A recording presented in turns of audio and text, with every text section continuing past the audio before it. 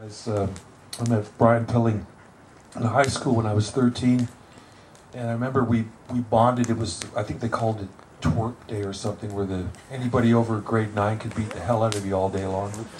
And I had the first Beatle haircut in my high school, and Brian brushed the grease out of his and put it forward, and we both ended up running across the field pretending we were being chased by girls, and let's put a band together, you know. We were 13 years old.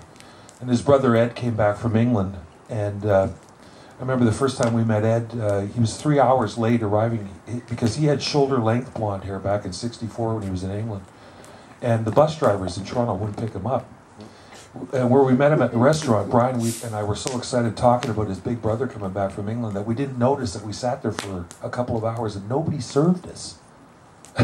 So it was actually like that in Toronto. If you had long hair back then, I mean, you stood a chance of getting beaten up everywhere you went, and grease balls, we called them back in those days. They'd jump on you and they'd cut your hair off if they could. And of course, at school it was hell because the gym teachers hated our guts. So it was interesting. We were sort of pioneers, I guess, back then, having long hair when nobody did. And I mean, we're talking Beatle haircuts, which wasn't that long anyway, not by the standards of when people grew it down to their waist. Anyway, we played together for a couple of years. Our first band was called the Pretty Ones. It was a stretch. But we were 13 and 14 and 15 years old, so we were sort of cute back in those days. Then Brian and Ed, when they were 16 and 18, they went back to England, where they ended up in Cat Stevens' band. And they got to play with Cat. They did some gigs at the Paris Olympia with Jimi Hendrix, and I think Engelbert Humperdinck was on the show, and Strange Bills back in those days. And then they came back from England, and they put Fludd together, and I saw the band and I went, oh, I gotta get in this, because I loved the vocal harmonies, because that's what we started playing when we were kids. So I weaseled my way into the band, and we recorded 4 or 5 albums, but we had 8, back when radio was real, not that it is in these days, but it's different. We had 8 top 10 singles back in those days, which was great, because, you know, I was like 19 years old or 20 years old, and we had all these records on the radio right across the country. And this is a song that you guys will probably remember.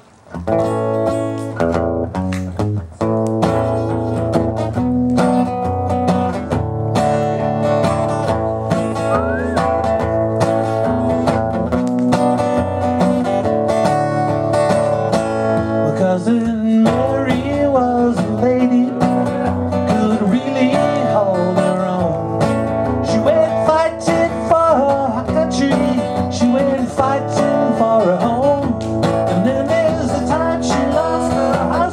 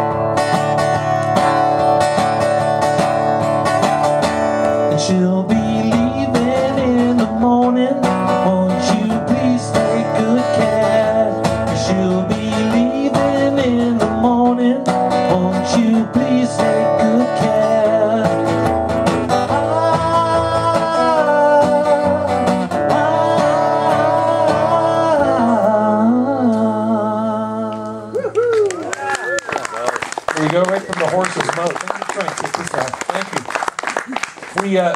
Because I had to bring